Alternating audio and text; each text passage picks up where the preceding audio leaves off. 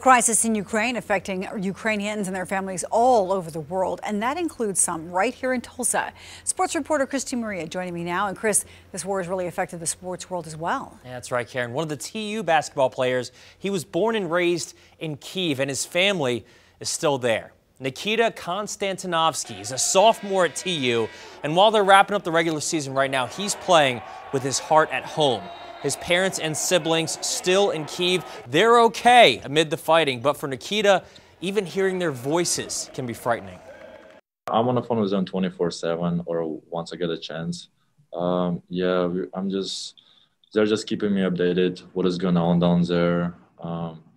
But it's so it's so sad to hear once I'm on the phone with them, like hearing all these bombs and like all this like sirens goes off every once in a while, and it's just hard to see them like going through that type of time.